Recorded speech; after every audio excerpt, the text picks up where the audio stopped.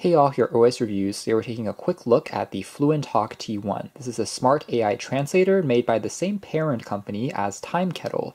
We've seen some of their other smart AI translation buds in the past where you can wear one, give one to the second person, and have a real-time conversation, which is really neat, although these particular models did require you to connect to a companion app on a smartphone for you to get the full experience, meaning that they aren't really a dedicated translator by itself. And so they're trying to expand their catalog, and now the T1 is kind of an all-in-one unit. You don't have to bring along your phone now. It does all the processing on the unit, and it also has 2 years of free data service using a built-in eSIM, boasting up to 95% accuracy. It supports up to 40 languages, 13 which are offline, meaning that even if you're disconnected from the cellular or Wi-Fi, it can still function, which is pretty neat. Has a 4-inch display, technically running on a version of Android, powered by a quad-core processor and 3 gigs of RAM. A dedicated unit like this claims to have better accuracy because of improved microphone pickup just for your voice, as well as faster recognition, again the offline translation modes. Behind the scenes is also using a series of translation engines to get you hopefully the best accuracy possible. If you are a frequent traveler to different countries and regions, then it might make sense. It also has a built-in camera, 8 megapixels, which can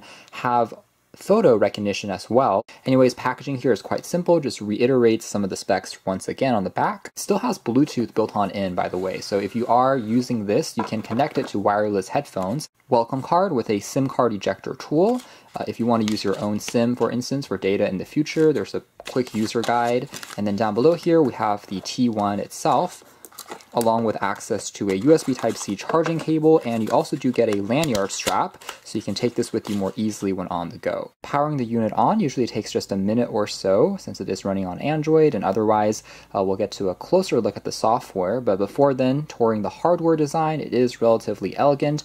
Again, having this 4-inch display here, which is IPS, feels quite compact. The frame is constructed out of a polycarbonate plastic, but overall still feels sturdy enough. We have some of the arrays for the microphones and speakers, and on the side here, just the power key along with 2 keys, which you can use to talk into, and then the other person can press the other colored button in the other language. Now on the very bottom here, there's just a Type-C port for charging, a lanyard strap, and then on the other edge, we do have a volume rocker along with a SIM card ejector slot, and then additional microphones on the very top there, so this thing has a ton of those for pickup. The back here just features the camera for image recognition. There is also a built-in LED flash, and again the entire material is continuing to be made out of this polycarbonate plastic, but looks actually quite elegant. Now, before we take a closer look at the software, one other quick size comparison with some other translators that we've seen in the past include the Travis Touch Go, which is another popular smart translator that came out about a year or 2 ago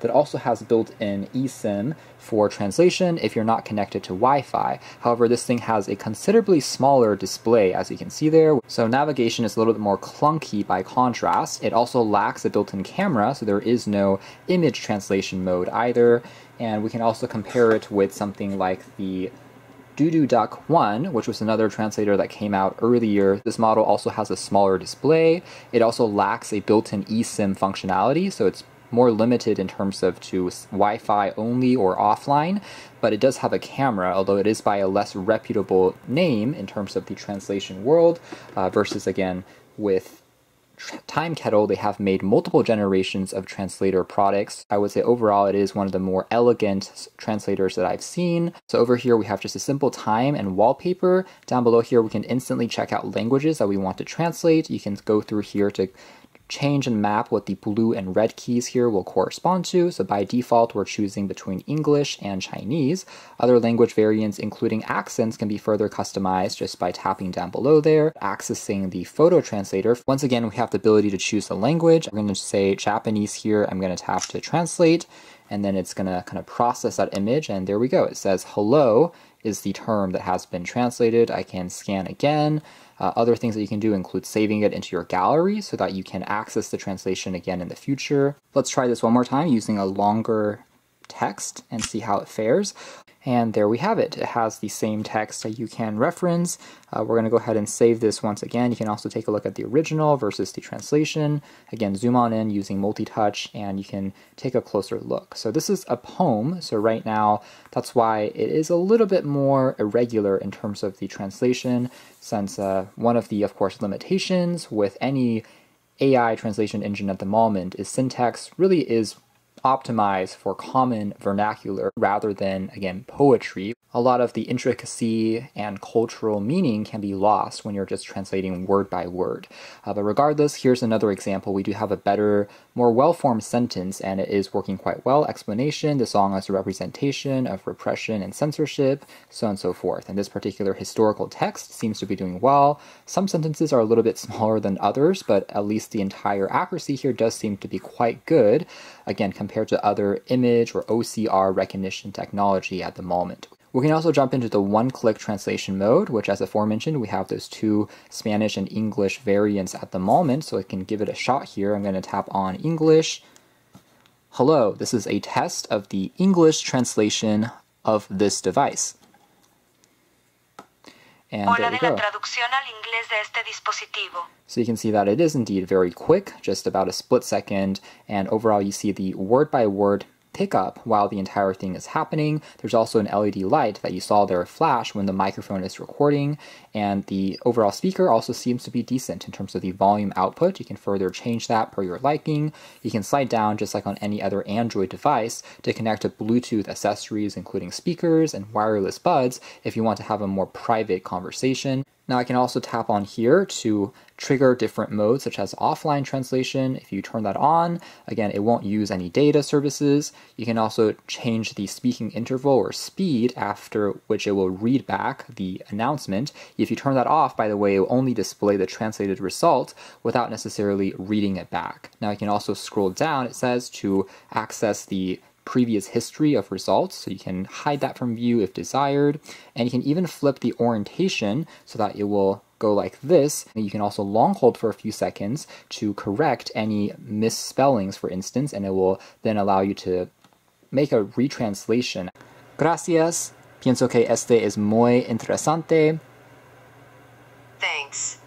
I think this is very interesting. And overall, again, working quite well. Even if your voice is slightly further away, the microphones are doing well. The color of the LED here also changed to blue to recognize that it's in the other language mode. One thing I will say though is it doesn't seem like there's the ability to export these translated results as a PDF or email it to yourself, like on some other models that we've seen in the past. So right now, you can only reference the history on the unit itself. So the translation accuracy and strength, I would say it's as good as the current technology will get, for the most part being quite fast and having, again, multiple ways for it to connect either to cellular, Wi-Fi, or even offline modes are all functioning well. Now, if you are in the offline mode, I will say that the translation's results can sometimes be a little bit more robotic compared to the online mode, which is going through more of the AI and machine learning, versus the offline is slightly more dictionary-like in terms of translating word by word. But if you're just doing simple things like asking for directions, going to the market, those things still don't have any problems in terms of being understood. It does have a 1,500 milliamp hour battery, which in my testing allows you to operate it for around 6 hours continuously, which is quite good. Now we can also slide over to the right to access some more functions, include a asking for directions and a chat translation mode, which are pretty neat. Excuse me, can you help me? We can use this translator to communicate.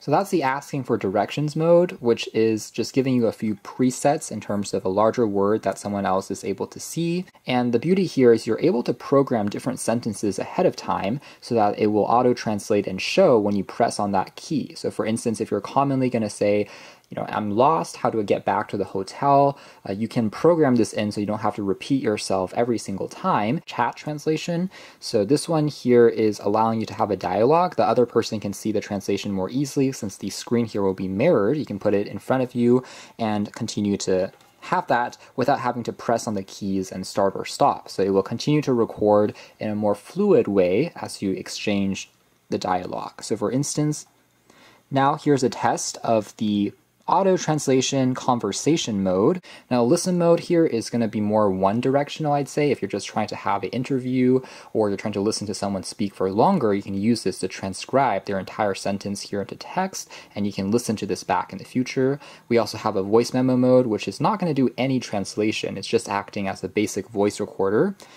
But this can still be neat if you are trying to, again, return to these memos in the future for you to reference. You can also jump into advanced settings, which allow you to take a look at how much data you have used, how much longer you can access the free eSIM for, as well as connect to other Wi-Fi networks, although there is no phone dialer pad to speak of for regular phone calls. Now, you can also take a look at offline translations. So again, all these languages that have been downloaded, some of them that you can then press on to download, such as Korean to English. By default, it hasn't been fully installed just to save on memory, but you can tell that they take just about under 200 megabytes of space per language pack. You can also swipe over to the left to access a widget panel, which I do think is pretty cool. It shows a little bit more of attention to detail versus other smart translators, which is not giving you really anything extra. But on here, you can still tell 2 times, because if you are a constant world traveler, you may have to convert between different time zones, which is neat.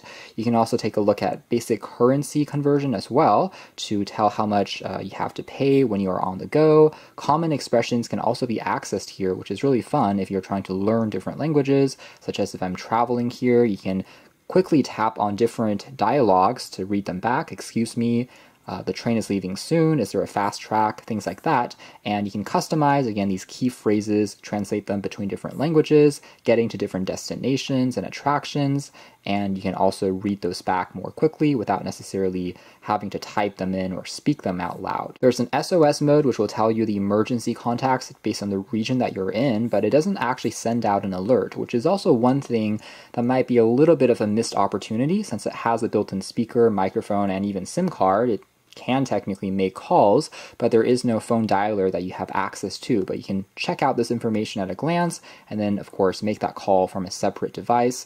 We can also take a look again at the albums as well as translation records for easier reference between all the different types of translations that you've done and more easily kind of reference these back. But again, still no export functionality from here at the moment. But ultimately, as far as dedicated translators are concerned, this is definitely one of the sleekest. It's really compact, all-in-one models that we've seen yet that is definitely designed to work quite well and gets the job done. So you can check out more details if you are interested in the links down below, but for now that's been our video. Thanks for watching here at OS Reviews. That's been the Fluentalk T1.